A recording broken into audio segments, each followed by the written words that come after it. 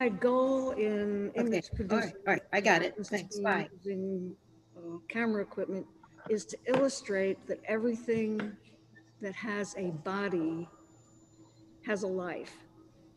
And in order to illustrate that, I always wanted the individual who I was photographing, whether it was a dog, a praying mantis, or you know, whatever, to look into the camera. You hear me okay? Okay. You know, the praying mantises didn't always want to look, and sometimes, you know, it was a challenge. But eventually, I developed a technique for what I thought doing that. And so down the road, I always wanted to photograph what I call old women. I call us old women. I can do that. I'm 84, so hey, I think I can say that. Because I thought as women, we do not like our photo taken. We just don't like it. But I thought if you're really old, you'll say, oh, well, why not? And it's not really true, but I tried that. I was able to photograph at the Sarah community 90-year-old nuns at one point. And they all were willing to look in the camera. They said, I'm 90, it's okay. By the way, one woman was 100 and I got ready to take her picture. She said, I don't think my chin looks quite right. So that was candy for me because they were all willing to look. And the issue is when we look into the eyes of somebody older, we see more. We see necessarily we can record it, but we see they remember when somebody had a lawnmower which you pushed. They remember when kids did chores. They mowed lawns. You had to do laundry. You had to all that stuff. And I wanted to be able to illustrate that. So what happened here was a picture of me showed up. That's me back there with the red dress. Showed up on Facebook, and I put my stuff on Facebook. And Susie Farron made a comment, and anybody who makes a comment to me on Facebook, I love them, you're my friend. So I contacted her, and we had coffee, and I said, you know, it turned out she knew my brother. She had interviewed my brother in New York, and I said, you know, I really want to photograph old women, but I don't schmooze properly because I'm a transplanted New Yorker, and I don't know all the St. Louis schmoozing techniques. And she said, I'm a gourmet schmoozer. She didn't really say it that way, but pretty much. And she said, you know, I know a bunch of women, and I think it would be fun. And she just set it in motion. And I photographed them right here. In the back there with the light on them. And of course I practiced for several days ahead of time because I wanted to get the look. And then more women showed up and then we got the show. Okay, so you might have a question about how did you do it? So this answer I developed for anyone who has equipment that you want to take a picture with, your cell phone, your whatever, cell phones, most people use cell phones.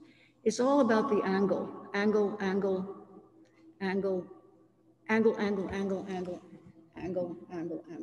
Okay. When we look in all magazines, let's see, I'm not saying this quite right.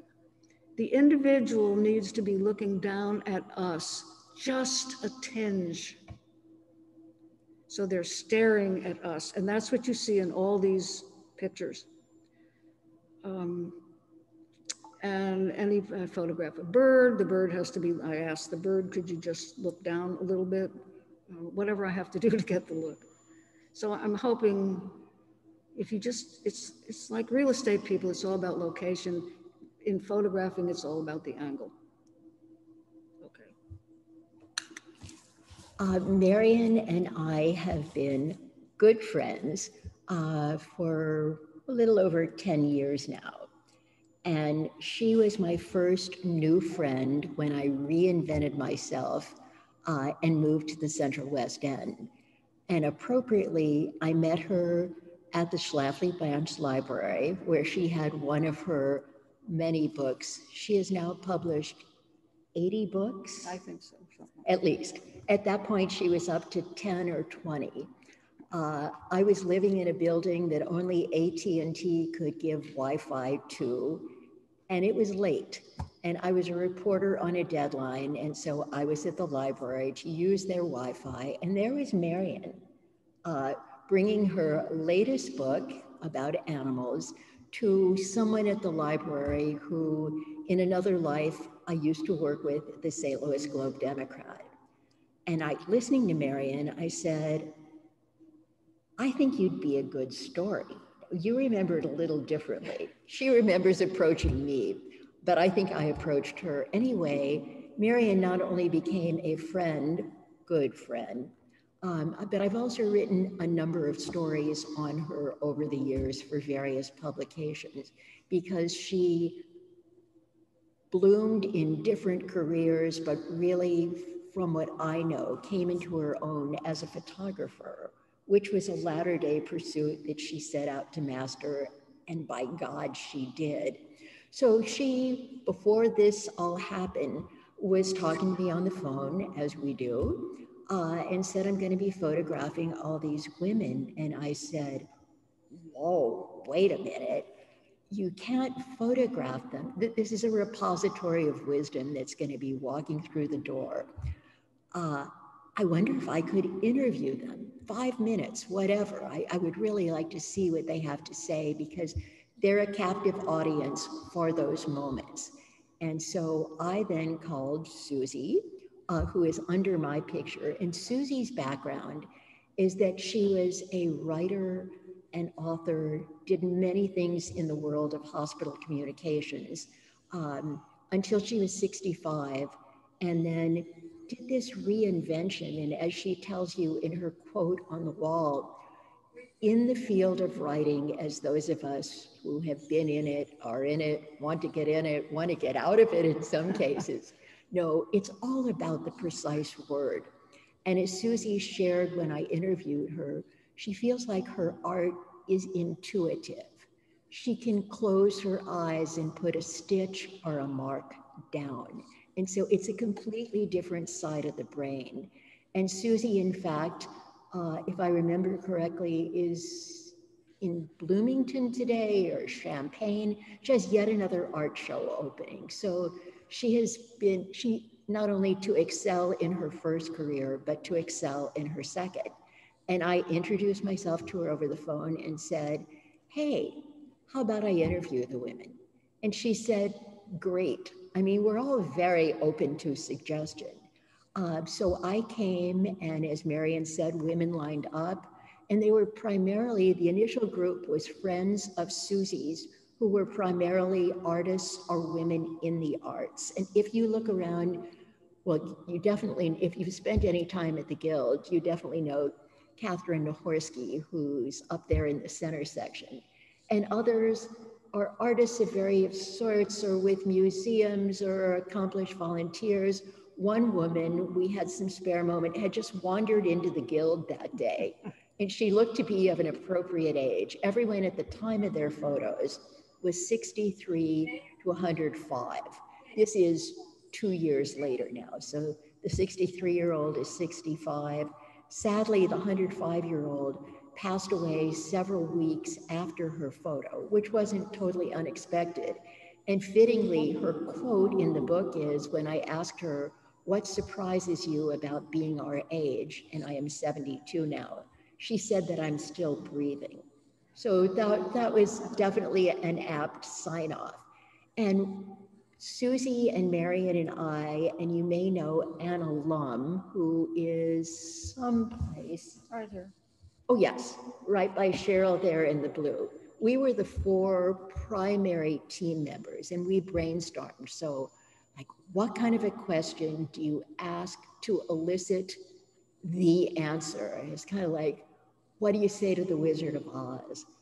How do you get this final wisdom? And to digress a moment, I in fact asked this question of the two sons of one of my sadly former classmates across the street at Lifelong Learning this week.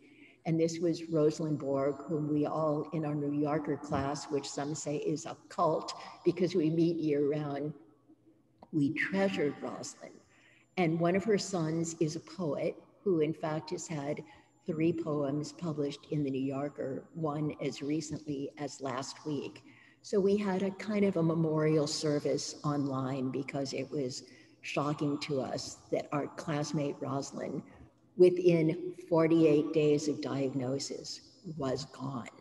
But I said to them, so did your mom, whom knowing her would have passed along wisdom at all points of their lives, did she have anything very special to say to you at the end? And one said, well, my son was there and my brother, and the grandson wanting to please his grandmother, saying, Grandma, Grandma, is there anything I can do for you?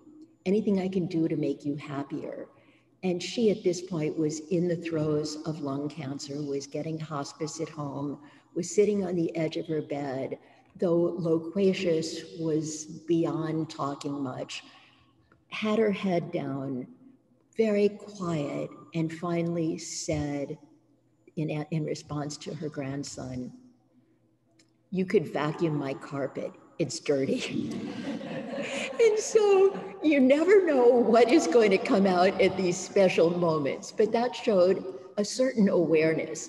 So the question we came up with, as I may have said earlier, was what surprises you about being this age?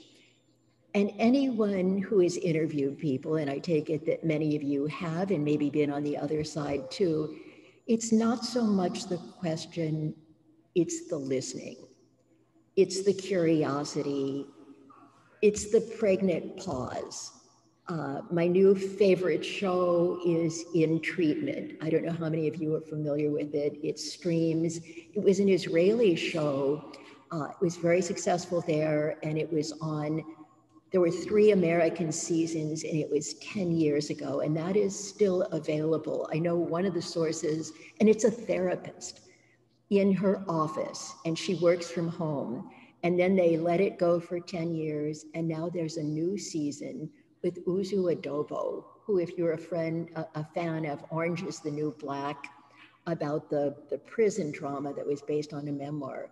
Anyway, the character who played Crazy Eyes is the therapist.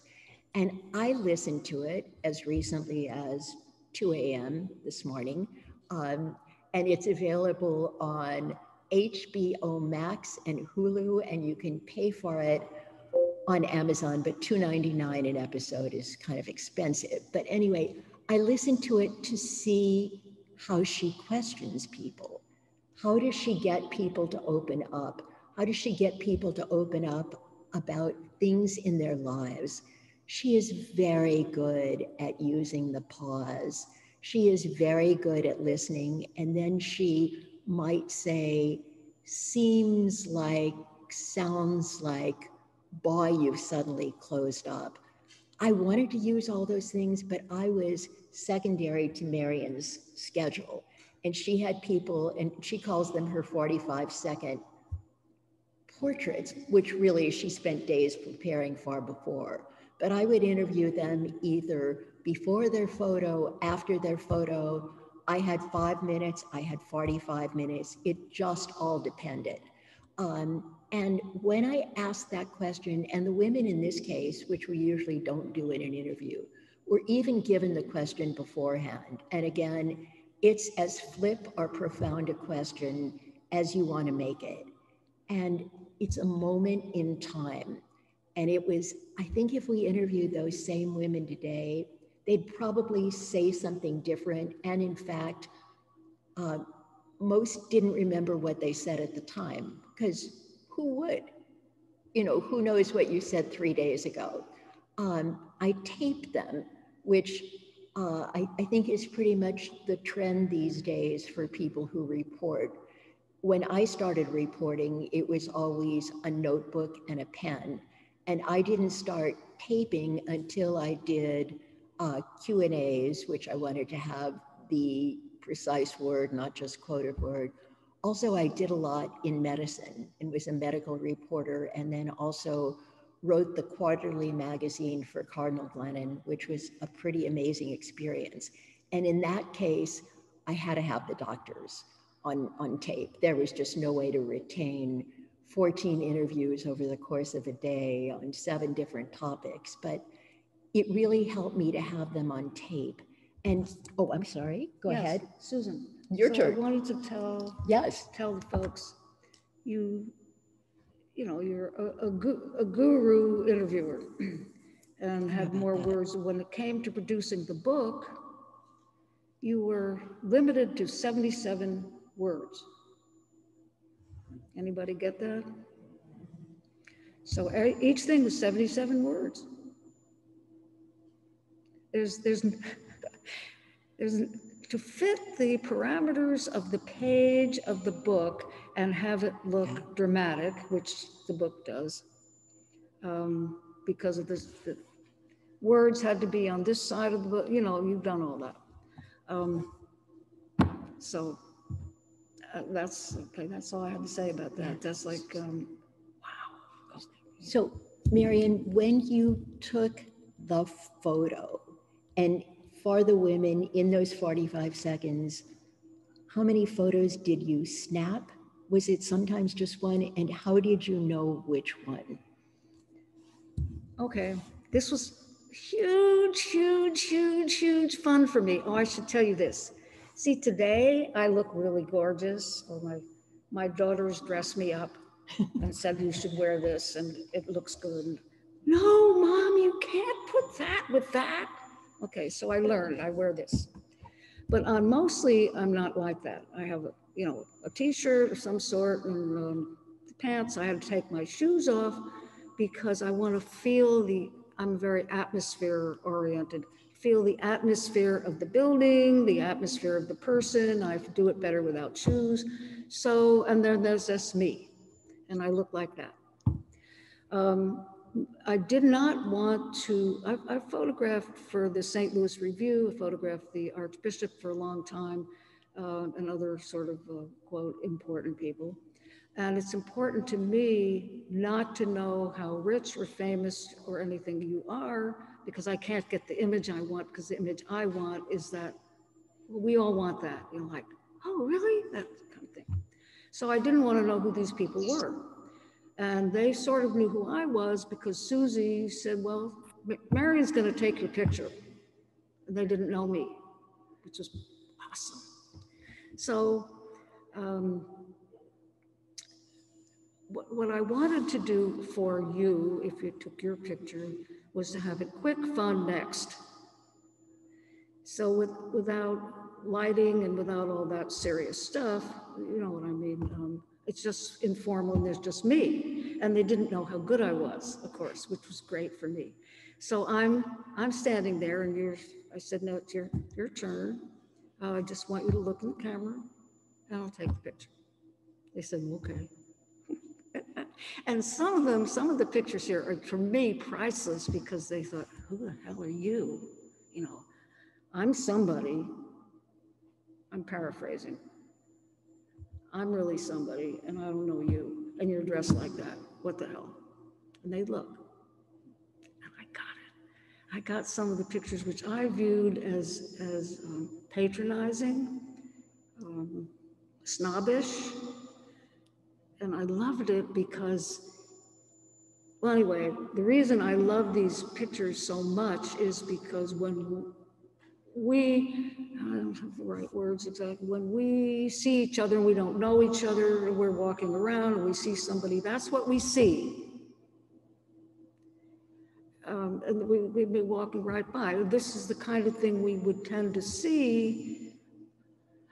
Well, I don't know, I call it a more genuine look. They're not looking. So I would take a picture and I have to get down a little low because they have to be looking into the camera, down, because that's the angle I needed. So I was scooting down just a little so they're looking in there. And they look and I took the picture. So I was telling you, I had the aperture, I had the ISO set at about 1,000 of a second. Speed was somewhere between 160 and 250th. I had no extra lighting. The lighting was from the lights up there. And the aperture was f8, f11, something like that. I took the picture, I said, perfect, or maybe just do one, I took another one. Sometimes I took 3, but mostly I just took 2. I said, great, you're next. And they say, what? I love that. I'm a transplanted New Yorker, and I have a subliminal sort of feeling about what I do. So I say, so you're looking at this face here, it's old and wrinkly. I love that. And it's what I call the best disguise I ever had. Because I can look like that, and it's like nothing, because I'm one of those old white women. Who the hell? And I can pull it out, like all of us, I can pull it out when I need to. Like, who the hell do you think I am? Really? I don't have to usually. Okay, I think that's it.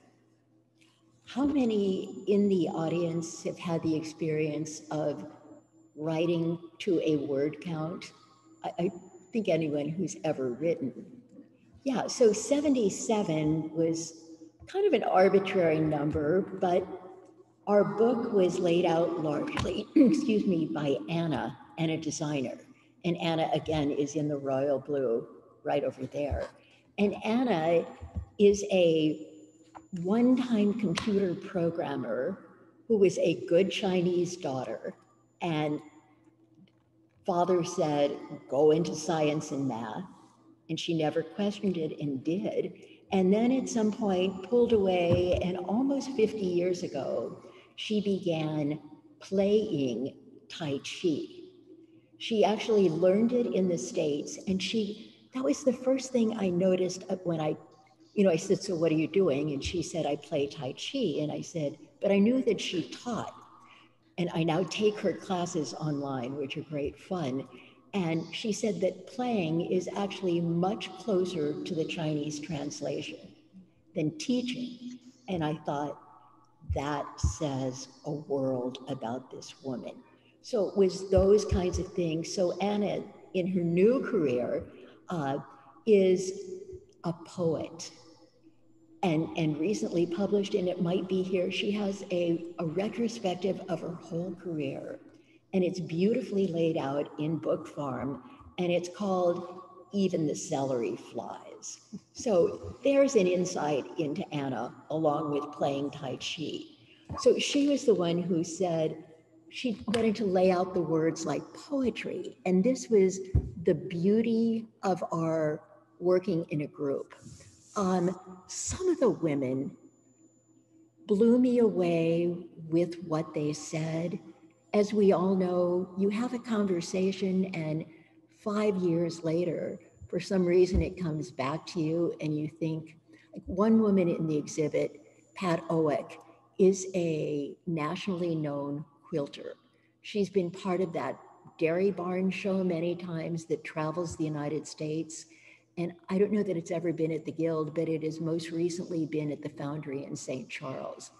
And I had interviewed Pat earlier in her career and mine, and she had shown me something that she does photo transfers and images on quilts.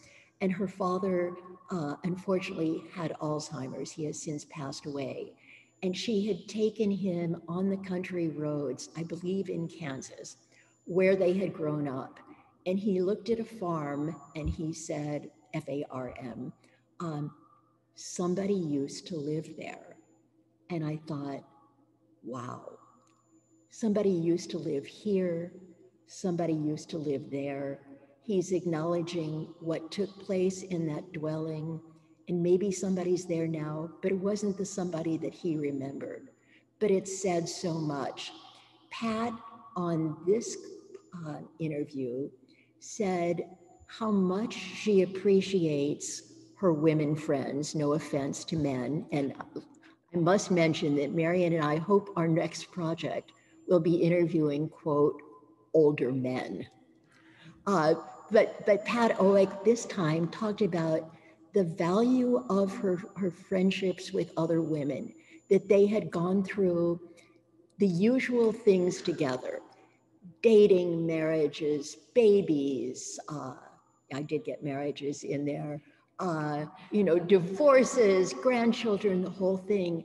But she also found that there were certain things that happened within the woman's system that she could discuss with her friends, that they went through those things together, that you didn't have to give them a Google entry if you wanted to talk about a particular lining of a particular organ, that it was all there. Another woman said, and this was, although they knew the questions, pretty spontaneous, she said, and this was Jane Olson Glidden, she said, my hands are my mother's, our knuckles are the same.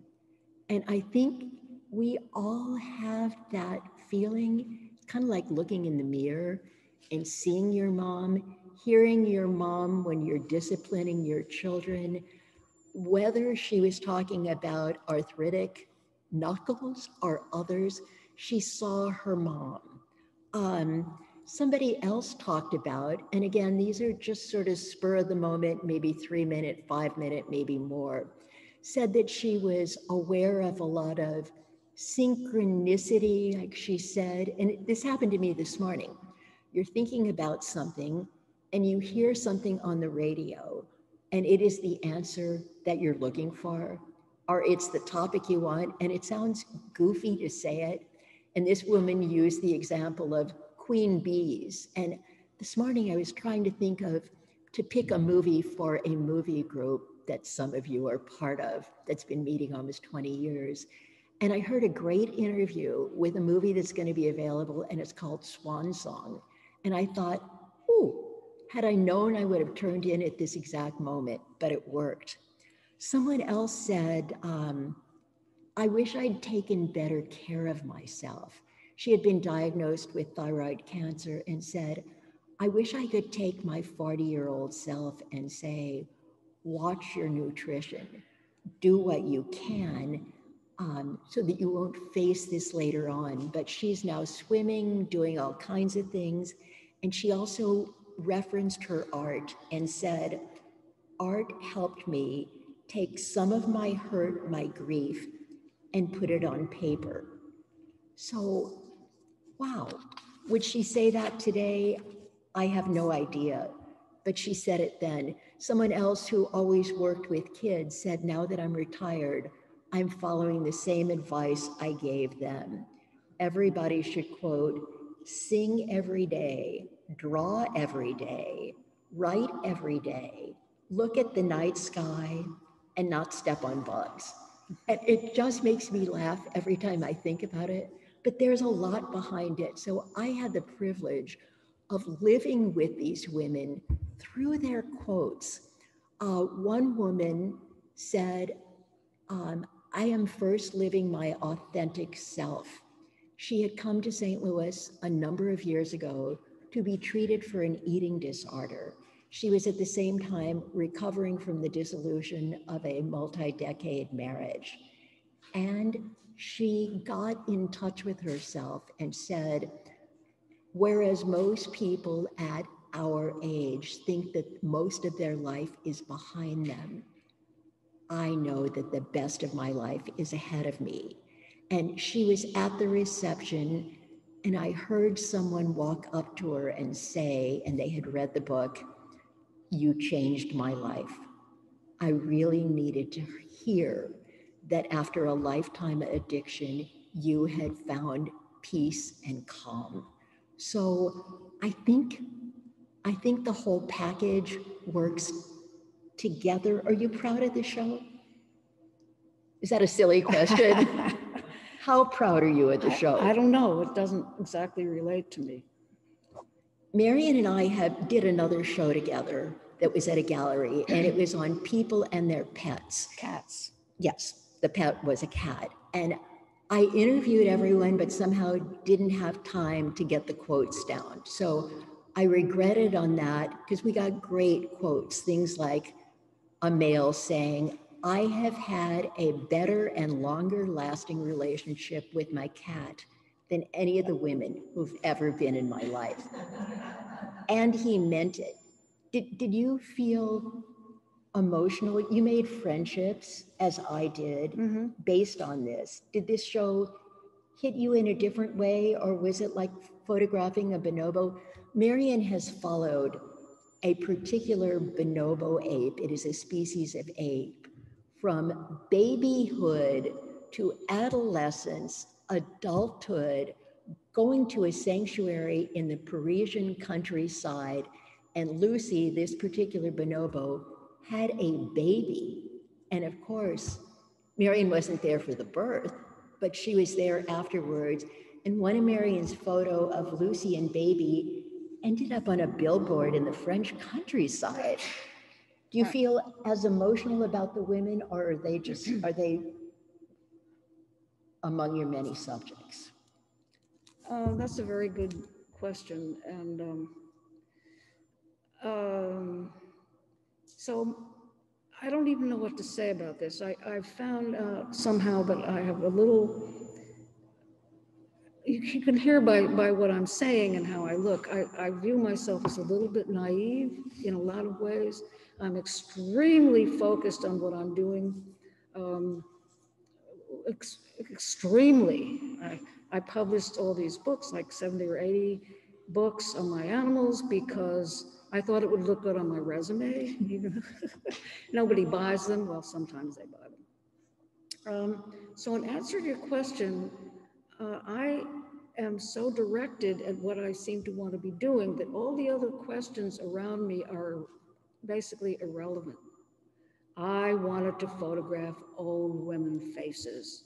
That's what I wanted. That's what I did. The rest of it is okay. So I don't answer the normal questions. Susan is a gourmet discussing things, has all those words she can use. I don't want them. I mean, I don't know them. So I also want to add one thing. I photographed, I want respect for the individual. It's a big, big, big deal for me. That's what I want. And in photographing animals, I wanted them looking in the camera. I produced a project, took me about 10 years, to photograph animals who were willing to line up for their family picture. They had to be willing, dogs, sheep, cows, and I got them all over time. It took me 8 years to find sheep who were willing to look into the camera, but I did it. And the deal is this: if you have, when you go home, you can line up some pretzels on your kitchen cabinet, okay? Line up 3 pretzels, and then you line up 5 or 6 pretzels, because you can always find pretzels, because they're similar, they have to be similar. When we look at something that's 3 dogs, 3 whatever, we say, oh, that's nice. When we look at 5 or 6, our brain says there's a fraction of a second longer looking at each individual in that group. And I knew that. You probably have thought about that, but you haven't noticed it. So in answer, I knew that when we had an overwhelming group of women, in this case, the atmosphere in the room, the impression of the feeling of what we're looking at is significantly different, overwhelmingly different than we see 3 women looking at the camera. And I don't know any other words to describe that. You can see yourself, you look at that and think, what's going on with all those women? Is that answering your question? Yeah. And I think it's our different way of viewing things that is very complementary with ease. This was also a chance with the quotes. You know, if you've ever worked for a publication and you have to be technically grammatical, you have to, at least in the days at the newspaper, change grammar so that it is correct. All kinds of things is probably less widely done today. I wanted to share a quote with you from Gong Shu, who is the woman in the sunglasses over to your right. She is now 88. And I think her attitude speaks volumes. She said, I never planned. I taught Chinese painting. If one drop of water falls on paper, you follow it. Be in the moment. Students said, their insomnia and depression were cured. Then people say, have you heard of art therapy? I study, become an art therapist. I tell students, experience your paintings, feel what's going on with your body. They feel better. Somebody says, you are a psychodramatist. I say, what's psychodrama? Since 1993, I train people worldwide to express emotions in art and dance. And as it turned out at our opening last Friday, Gong Shu was not going to be able to come because she had a student in China that she was teaching on Zoom, but somehow the class fell through. So she was able to be here. And she didn't remember what she said, as most people wouldn't. And when I read it to her, she said, that's true. So I guess as a writer, that's the best thing that can be said to you is that's true. Speaking of definitions of writer, I had a lengthy and meaningful conversation this week with a dear friend's goddaughter who just got her MSW. And she, after asking me about interviewing techniques, which I then asked her because one of her things is that she works the suicide hotline, talk about knowing how to elicit information and say something reassuring. And she said to me at some point in the interview, are you a journalist? And I thought, well, yeah. And I said, we used to call a journalist an out-of-work reporter because you didn't know what to call yourself. But I said, I bet it's something different to you. And she said, yeah, a journalist is one who journals. And I said, then I'm not a journalist. But learning from each other, and that curiosity is number one factor in Cheryl's books, in Bonnie's books, in Jane's work with Gloria Steinem, in Deb's book on chocolate. Just let your curiosity be your guide. Janice, did you want to take questions or? So we will open it up to questions here. As you can see, I think we have two people who certainly respect their subjects, who experience their experiences, and just a couple questions along the way. Susan, how long was the longest interview that you thinned down to 77 words? It was probably about 45 minutes, but that was my fault, my blessing. The woman happened to have a long time to talk, but you've cut down interview. It's the challenge, it's the puzzle, it's the fun. If it's good at 150, boy, get it down to 50. I mean, sometimes it goes too far. Cheryl and I met each other when we were both working at the St. Louis Sun. And oh my God, we were doing practice newspapers and they whacked our stories down in the practice edition to 50 words, it felt like, on some of them. So you didn't even get your lead in. That was excruciating, but I think it's often for the better that they come down in size. Marian, we have someone online who appreciated your comments about the angle of taking pictures. They would also like to know, she would also like to know how, as a subject, you set yourself, or what's the best situation for having your photo taken? Let's see, I'm not quite sure what her question is.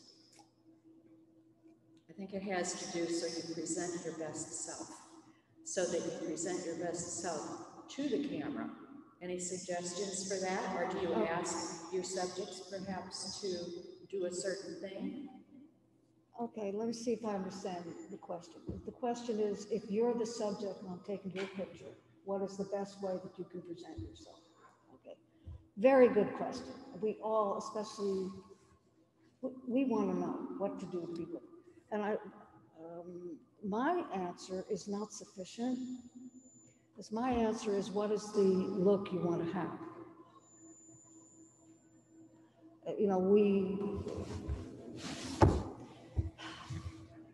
What do you want to look like? What's the deal? Why am I here? What is the project?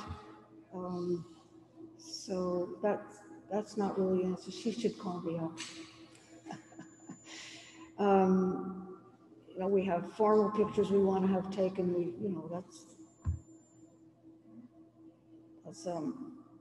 Yeah, she should email me. How about that? So I think the answer is that it depends on the situation as far as what you're trying to project as well, right?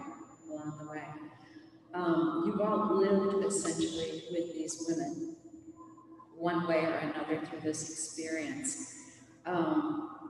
Do you find that you continually, not just for the program, but also continue to live with them in your memory? I know as an interviewer, I find myself remembering bits and pieces along the way, and it pops up. How about with the photographs? Do you have a memory that pops up for some of them along the way that was? Oh, thank you. Did somebody ask that question? Me. Oh, you. No. No, I wanted what I wanted at the time. I got it, and that's it. It was, for me, it was a wonderful, wonderful, wonderful, wonderful, wishing event that I got to see what I call the genuine look on all these women, which is almost impossible to get.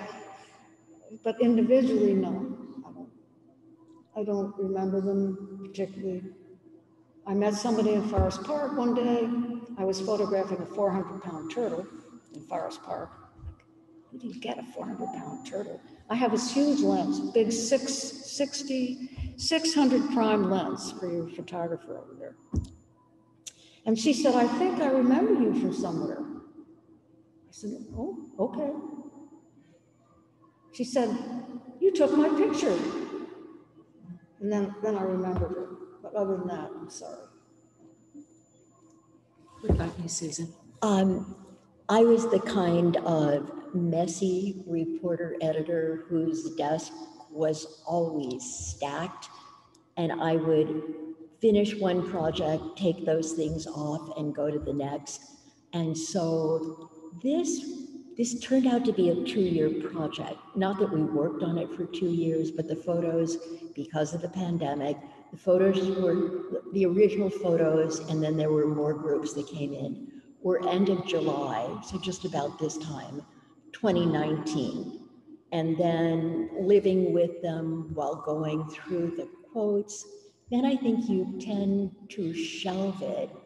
But for things like this, for things like the opening, you know that feeling of looking at things with fresh eyes, if you're away from your material, whether 2 months, 2 years, 20 years, and you get to look at it again, and you forget that you're the one who did it, but you just want to read it as someone who's never seen it before. So that's the way I am with some of these now, but I feel a closeness to the women. It was hard recognizing some of them at the exhibit, at the opening, which was a fantastic event, thanks to Zach and Catherine and others. Some had stopped coloring their hair, and instead of blonde, they were gray, as we all would be. Some of them changed their hairdos, and some of them had gone through other changes in their lives. So do I think of them when I wake up in the morning? Not necessarily, but do they resonate with me when I hear on the radio the name of the movie that I think I want to see? And she told me she heard about honeybees when she was thinking about honeybees. Sure, it's a kind of a repository of wisdom that we were lucky enough to receive. Oh, I have one comment. It's important. It seems to be important to me that my work resonates with people I don't know around the world. That's happened. So when I should have mentioned this before, when I do a project, I'm thinking that this is going to cause what I call an inadvertent smile on hundreds and hundreds and hundreds and hundreds of people, because I'm on Facebook and a lot of people's, whatever. And that's crucial to me, that I feel as if I have contributed to somebody for half a second, and that half a second, or maybe a whole second and a half, they're there and not over here where we all are generally. And I have done that. I feel now that I have the ability to do that, and I'm doing that. And it was the same thing with this image. This will resonate with a lot of people, especially the women's issue, of course, which we haven't even talked about. It's a big, overwhelming deal for women, even though men are awesome too. I grew 3 of them myself. I have 3 boys and three girls. So we haven't really talked about the impact of doing a project like this, which nobody has done before, no one. So it's important for a lot of reasons which we haven't even discussed. Well, I think the resonance of the show speaks for itself, and I think it shows in the response that we received this morning with so many people online, as well as the people who are here. I have one quick question for Marian, and that is, it has to do with taking pictures. Okay. We all have. I had my granddaughters here last week. I have pictures. So as a result, one of the things that you have for sale on your website is a puzzle with a photo of pelicans, which is extraordinary.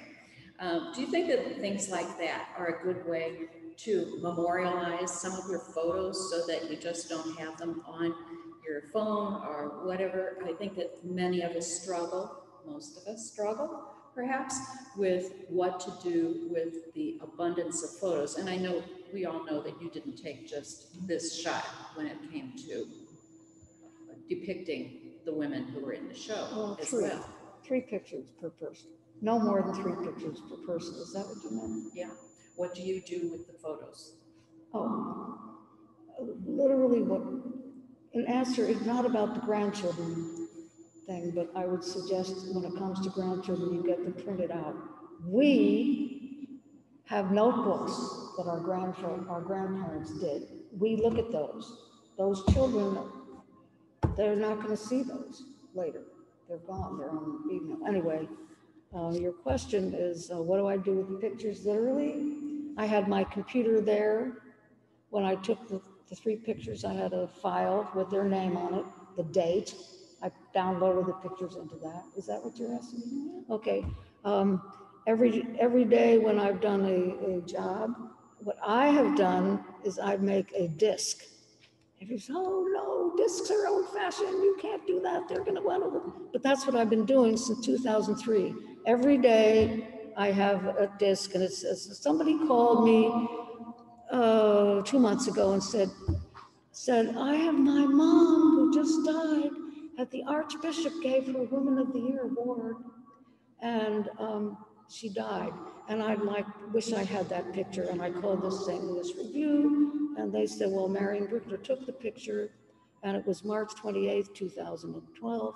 And she said, I wrote mumble. I went back to my 2012 shoebox, and all the months are in there, January, February, March. I went to March. There was March 28th on the back. She had her picture in an hour and a half. Is that what you're asking? I just did that because I didn't know what else to do to save my pictures. I understand there's a cloud issue and all those things, but anyway, I'm still doing this. So if you say, you photographed my dog in 2012, and I think it was in August, I'm gonna have it. Okay. One of our viewers wants to know what it was like to photograph your partner over there. And did you have any surprises along the way for both of you? Oh, Susan is a delight for me. You know, she gets me,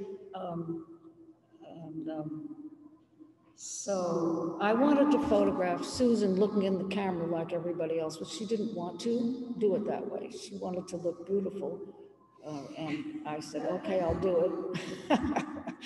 So yeah, no, I didn't have any surprises, as far as I know. I guess surprises were, for me, in some ways, the relevancy, and Janice, addressing your very good question of, do you make jigsaw puzzles out of your magazine stories or your dragon illustrations? Several of the women who have been artists of long standing said, who wants my work these days? My kids' walls are filled. What am I doing with them? And so one of them was literally cutting up her work and putting it together in different ways. Someone else who is a fine photographer but said, everybody's got a cell phone, everybody takes the same sunflowers, just look on Facebook. She said what she was doing was she was collaging maybe 100 images together to give a sense of something in a way that maybe the others couldn't. Somebody else who has been an artist all of her life said she's now doing a kind of blind drawing, and I wish I could watch her do it. She closes her eyes, holds a pencil, has paper underneath, and whatever comes out, comes out. And so many people are challenging themselves with new fields. But yes, there's the realization for all of us. You had 1,000 bylines. Save 5? I mean, what are you going to do with them? So yeah, it's a good question. So maybe we can conclude with the wind-up question. You're both grandmothers. You've both been professionals in your field for a very long time. Is that the sort of thing that you would tell your grandchildren as your legacy? Or is there some message that you would like to say to, let's say, your grandchildren that you want to leave for them? Not necessarily the wall one, but a certain legacy, a certain thing that you wish you would tell them in 77 words or less? I adore my grandchildren, as anyone who knows me knows. I just came back from Portland, Oregon after not seeing them for 19 months. And that meant this was the first time meeting my newest granddaughter, Cece, who is now almost 9 months old. I had seen her on screen, but I had never gotten to play with her. Rosie and Fee are my other 2 granddaughters, and I once I didn't mean it to be an interview, but I was getting ready for a Trivial Pursuit evening or something, and I knew there might be a lot of Disney, and I was asking Rosie and Fiona to tell me all about the Disney princesses, and we were out to dinner. This was pre-pandemic, and I was taking notes. And Rosie at some point in the evening said, Gaga, which is what they call me, and I am literally Gaga about them. Gaga, enough with the questions, which sounded like something out of my mother's mouth. But then Rosie does interviews. I've seen her do it, so I feel like I passed it along and it was just delightful to see. And she might pick up a napkin, whatever, and pretend it's a microphone. You know, you don't have to have the real thing. And so that has given me great delight. And I would love to interview them at specific phases in life to see what is most important to them then. And I guess I do it in a sense, but I'd like to do it even more often. That's great. So my grandchildren are 25, and so older grandchildren.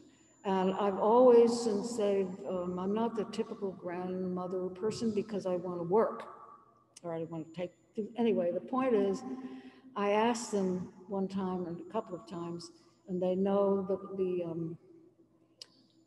the products that I have produced books, coffee mugs, books. One's called Animals Don't Wear Lipstick. Why Don't Animals Wear Lipstick, which is cute. Significant. Well, anyway, I asked them, I don't spend as much time with you as many grandparents do, and I'm wondering if the kind of work that I've done and the kind of work I do, the energy that I have for it, is that helpful for you? And I would ask them different when they're not together, so they don't say, yes. And the response is, it means, basically in my words, it means a whole lot to me as an example that you've been able to do this kind of work, as an example for me to know that I can accomplish stuff when I want to, something like that. So I feel like I've done what I needed, but that's the bottom line, of course, is what's left for the children, and they'll remember what I've done. So. Thank you so much.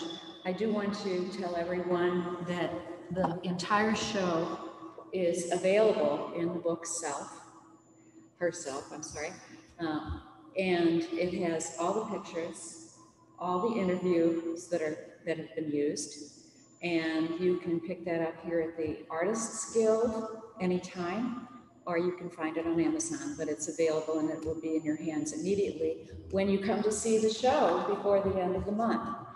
So we would be more than delighted to have you do that. We thank, of course, Marian and Susan for delighting us this morning. If you contacted us through our mailing list, you will probably be included in future mailings so that you can find out more of our programs if you would like. If you don't want to be bothered or have that happen, that would be fine too. Just let us know. But we think that you may have missed something or would like to double check something that was said. So we also will have it online on the YouTube channel for the Artists Guild, probably later this week, in a week or so that you can have it. The next program that the Missouri Professional Communicators will give is probably the end of September. We're not quite ready to tell you about it yet, but you will certainly hear about it, and we hope that you will enjoy that as well. We host a wide assortment of items for communicators as far as attracting people for different interests that they have, and we're delighted that we were able to bring you this presentation. We don't usually do one in the summer, but this was very special because this is when it was up in the gallery. We host an annual contest where the first place entries in the state move up to the national contest in the competition with the National Federation of Presswomen. The Artists Guild is now opening its registration for classes, workshops, you name it, and they will have it this fall for you as well. So be sure to double check its website. Things are offered for children as well as adults. Not only are teachers here to help you with your various aspects of drawing and painting, but you can connect with printmaking.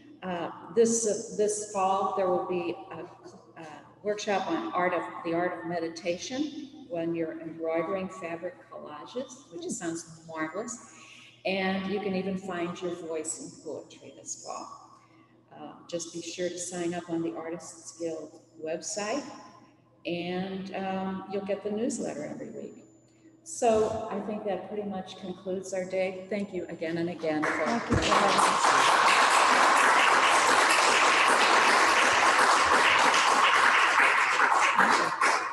I'm not used to that.